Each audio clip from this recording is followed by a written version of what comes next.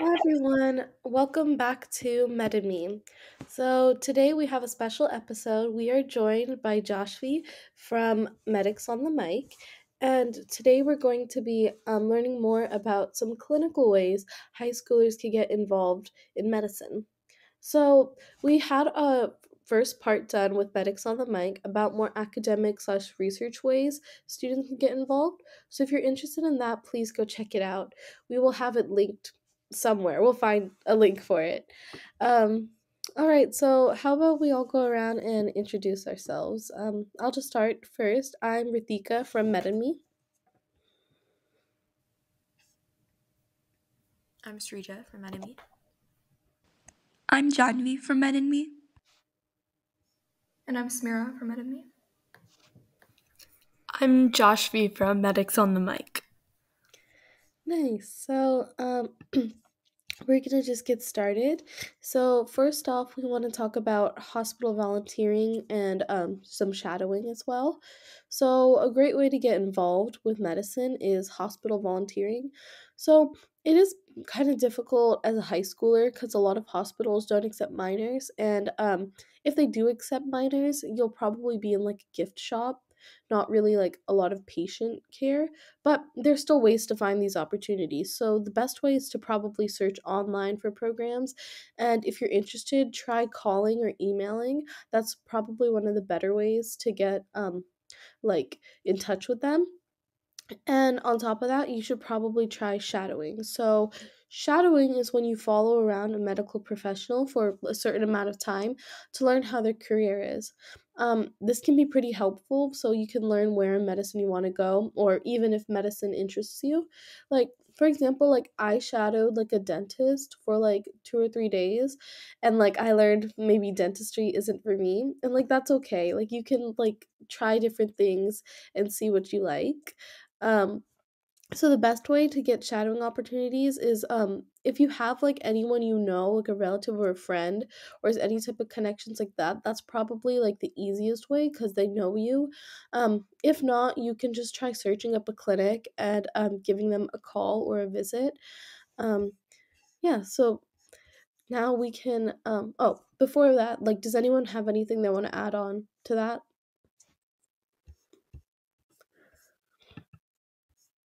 No? Okay. So now we're going to move on to nursing home volunteering.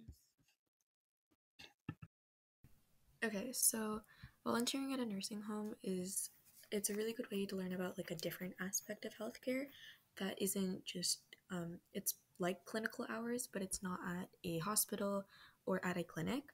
It's at a nursing home. So the main jobs that I did when I was working was giving out ice, giving out meals, creating activities for the residents.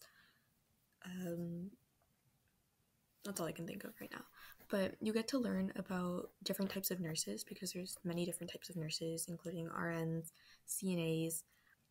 There's also physicians and other types of healthcare workers like ancillary aides that all contribute to nursing homes. You can also get a lot of volunteer hours, and the time that you can volunteer is pretty flexible. The way that I found out about this nursing home was through my school because they posted an opportunity for it and I applied. It's a pretty easy job and you still get to learn a lot about like a different aspect of healthcare and it's pretty cool. Nice. I have a question for you actually. Were there any like LPNs on the job? Any what? LPNs? LP. I think there was two. I'm not like fully acquainted with all of the um like people working there yet, but I think there are definitely a few. Oh, nice. Okay, so now we're gonna move on to tech schools. Yeah, Josh has talked about this in the previous episode a little bit about AOS and IET. That's the nearby tech schools near us. But nearby tech schools, basically in general, offer career technical education courses that are a great way to learn more about different fields of medicine and attain a wide skill set in the STEM field in general. There are certain advanced technologies and equipment that can help bring more experience to students who want to learn more and about certain medical fields, and even learn to perform simple procedures that can be used in real life when working or volunteering at hospitals, clinics, and even labs. Searching for schools or even community colleges nearby that offer STEM courses can help you get to the next advanced level, get a specialized education which can help with future write-ups on resumes and even jobs. Nice. And to add to that, like me, Spera, and Jodvi have like gone to like a tech school. Like we did a program called like the Monroe Advanced Technical Academy, and we got to like we did like the intro to health and medical science program, and that was really fun. And you get to like, depending on like the program you go to, you'll at like the most basic level get some sort of like education on anatomy or like medical topics, but sometimes like you're gonna get like certifications. Like through a program we were able to get like 4 or 5 different like medical certifications. So yeah, that's a really great opportunity to do. So, speaking of opportunities, we're going to move on to making the most of opportunities. Okay, so as Srija and Ritika mentioned before, opportunities such as volunteering at nursing homes or even shadowing, right? They can come and go. And as you get older, you probably will be eligible for multiple of them. I know when I was looking for things to do over the summer, a lot of programs had the age requirement of being 16, and I didn't turn 16 until like early July. So I know you have to like look around quite a lot, but whichever ones you do accept, make sure to make the most out of it. It's important to stay focused, be proactive, and ask questions if you have any. And additionally, it's equally as important to be open to new ideas and perspectives and to be willing to learn and grow from the experience. You're going to meet a lot of new people that come from very diverse backgrounds and, again, probably don't have the same background as you. And that's a great way to learn more about other people and about the career option that you are looking into as well. You should also take advantage of the opportunities to network and connect with others in the field because, again, it may result in future collaboration and partnership, access to new information and resources, and career development. Yeah, for me definitely when I like ask questions.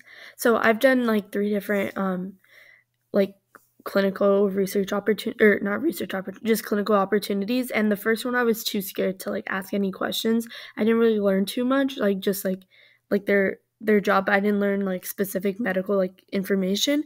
But then the next two I actually started asking questions. And I definitely learned a lot more and I got more out of my opportunity when I asked questions.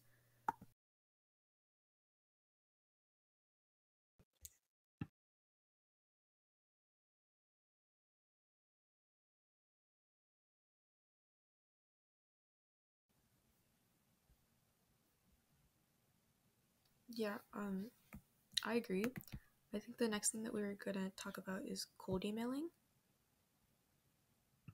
Yeah, so cold emailing is um is when you find basically like anywhere. It doesn't just have to be clinics. It could be like research mentors, lawyer like offices, CS companies and stuff like that, and you find their emails or phone numbers and you call them or email them asking them for an opportunity.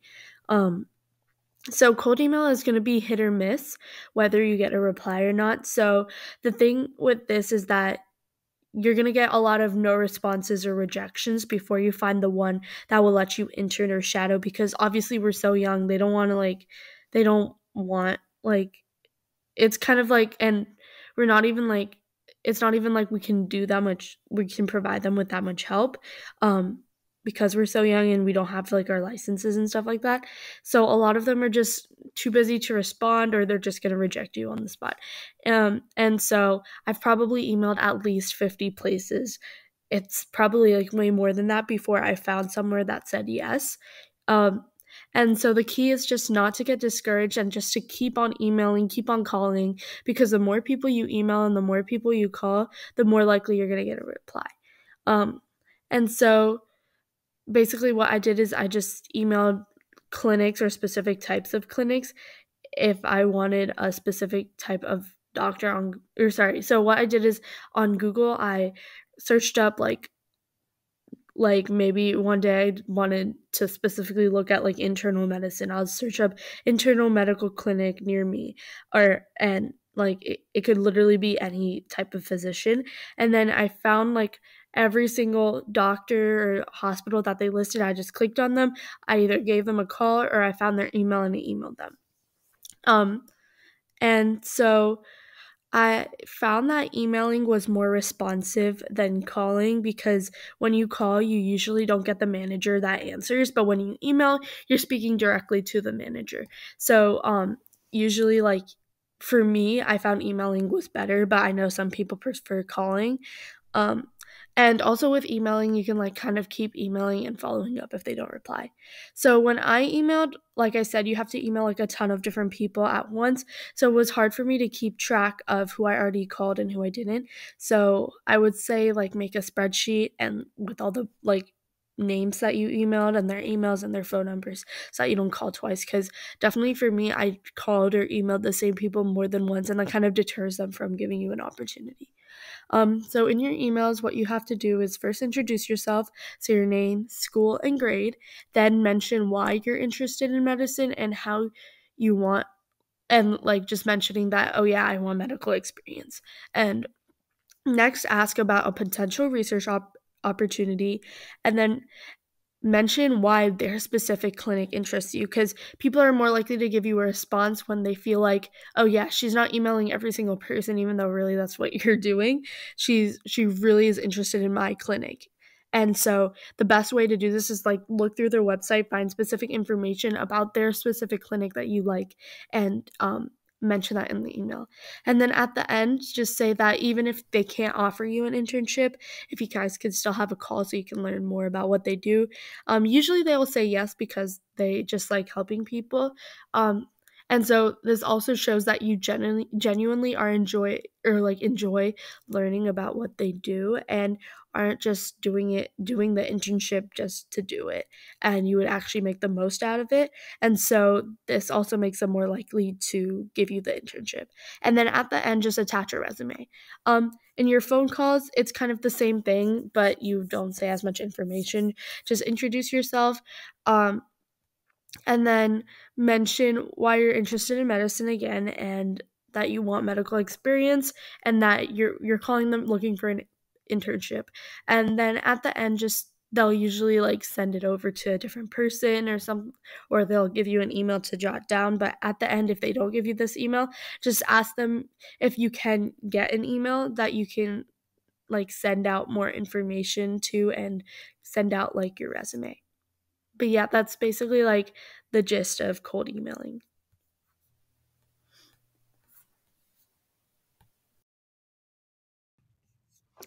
That's so good. That's great.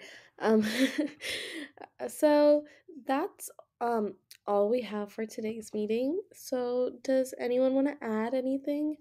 Um, Okay, so it was so great having medics on the mic here. Um, if you are, like I said in the beginning, if you're interested in learning about the research slash academic side of getting involved, please check out Medics on the Mic's podcast. We were there as well, and I'm going to find some place to link that. So yeah, thank you so much, guys, and to our listeners, we'll see you next week.